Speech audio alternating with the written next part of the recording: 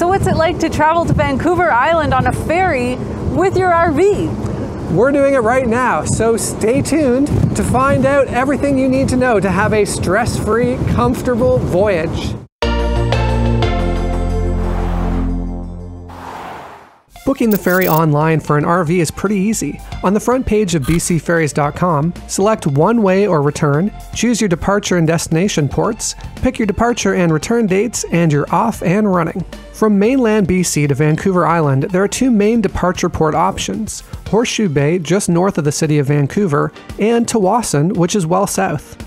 On the island, there are three main arrival ports: Departure Bay in Nanaimo, which connects to Horseshoe Bay, Duke Point in Nanaimo, which connects to Tsawwassen, and Schwartz Bay near Victoria, which also connects to Tsawwassen.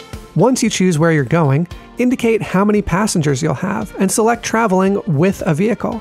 Most RVs will be taller than 7 feet, so select that option and enter your vehicle height, including any roof racks, air conditioners, solar panels, etc. Then, select your vehicle length. If you're towing, this is the length of your tow vehicle, plus whatever you're towing, all hitched up, including the hitch length. So just a quick tip when you're making your booking, make sure you get the length right. I know our trailer length, it's 25 feet, and I know our truck length, it's 19 feet. So I was just like, okay, yeah, quick, add that up, round up to 20, yep, 35 feet. Wait. I only realized about 2 weeks before we were heading out that I'd made this mistake, so I phoned them up to make the change. We were able to make the change on the trip back, but the trip there was already fully booked. So we actually had to change our departure point and change our sailing. So make sure that you get your lengths right the first time. Don't make the same mistake I did. The next screen will show you all the different sailings available on that day. If you're looking to save money, try traveling at off-peak times. Once you select a sailing, you'll have the option to either prepay for the entire fare or just pay the reservation fee and pay the remainder just before boarding. Note that the cheapest saver fares must be paid in full in advance. The at terminal option is in case you decide not to make a reservation and travel first come first served instead. We don't recommend this option during the summer or around holidays and long weekends, as the ferries do get quite busy and you might have to wait several sailings before they have space. Once you've chosen your sailing times, you can either log in, or if you don't have an account yet, just select Checkout as Guest. Enter all your payment information, and once it goes through, you'll have the option to create an account if you haven't already. We recommend this step since it makes it easier to track your reservations and make a change if you need to. That's it. Easy peasy. One tip pre-boarding is to maybe bring some food along. The food on the ferry is not bad, but it tends to be expensive and there's often long lineups. If you have a reservation, you need to arrive within a specific window. So you can arrive anywhere from 60 to 30 minutes before you're sailing, but you need to arrive to get ticketed in that half-hour window. So once you check in, you get this little slip that tells you which lane to drive into. So we've just checked into the ferry terminal here at Tsawwassen, and we were asked when we got to the gate how many propane tanks we have, and they gave us a sticker for each one that we are carrying, and we have to affix them to the valves as indicated. She also double-checked the length of the full vehicle and trailer, and thank goodness we're good for that. And then she told us to go into a specific lane, and now we're sitting here waiting. So now I'm gonna go put the stickers on the propane. All right, so we have to close both of these propane valves, and we have to put the label on. From there to there probably, yeah. Sure. Now, what this means though, is that our fridge and freezer are gonna turn off. Obviously closed, because it's just sitting there. Just turning that off. The trick will be to remember to turn it back on.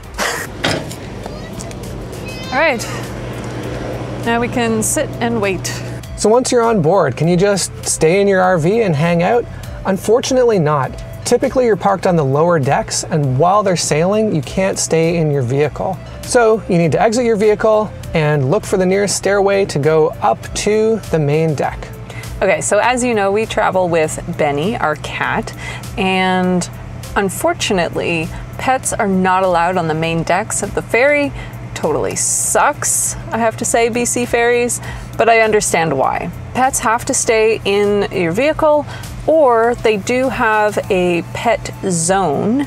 So we've chosen to keep Benny in the truck during the sailing. I've set him up with a portable water dish. He's got a small litter box available as well. He's got his blankets. It's a space that he's familiar with, and I think he'll just be a lot more comfortable there compared to the pet zone where people may be coming and going. There might be noises he's not familiar with.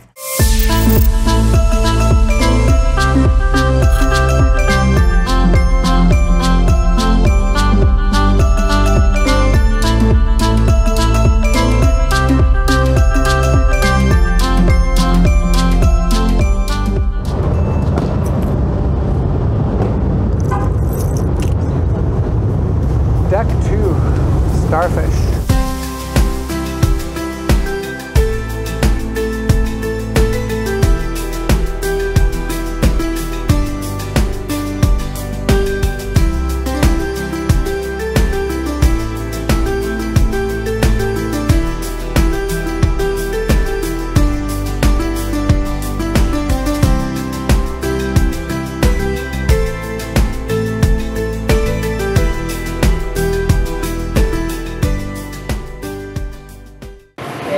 Fairly basic. There's a couple of kennels, no blankets or anything, you have to bring your own. They've got some food bags and some benches if you choose to stay here with your pet while it's in this area. Yeah, I mean, it's not much, but at least it's something. So all of the deck stairwells are labeled with a different marine animal, and then that way you know which stairs to take back to your vehicle, because it's a maze down here and you can get lost very easily. Press them home. That was kind of scary.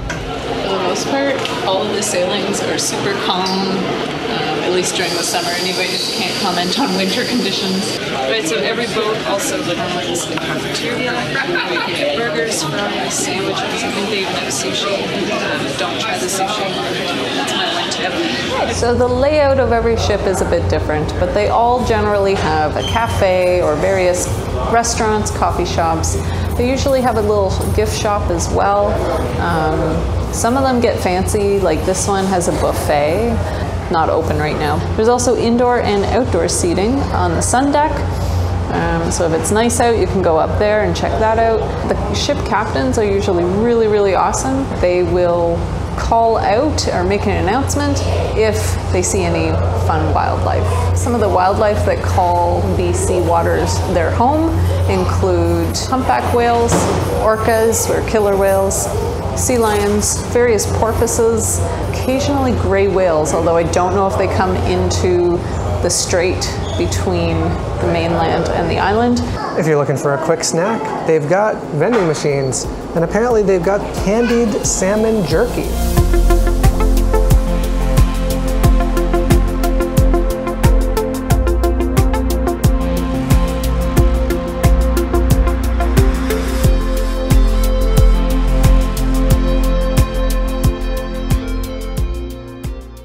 So it's about halfway through our voyage.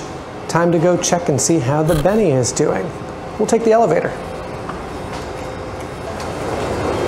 All right, we were on deck 4. Nope, we're on deck 2. Well, there's deck 4. There we are. Check on the kitten.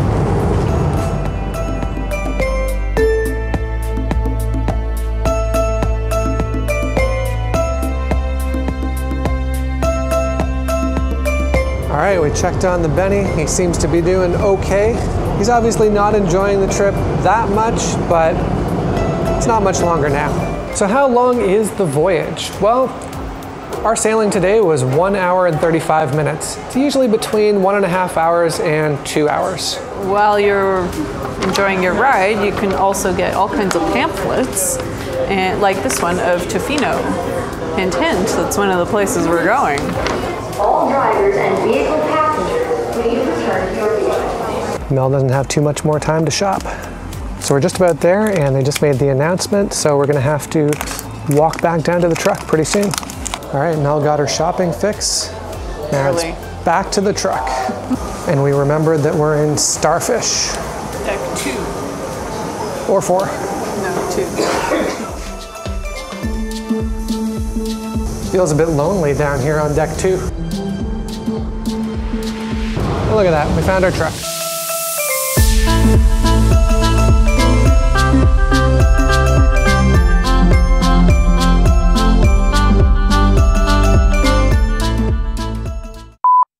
So what's it like to travel to Vancouver Island on a... Wait. On a what? Ready? Keep Benny in the car, or in the truck. So yeah, we've chosen to... It's not quite clear how this goes. Just go over like that? I think it goes over it, yeah.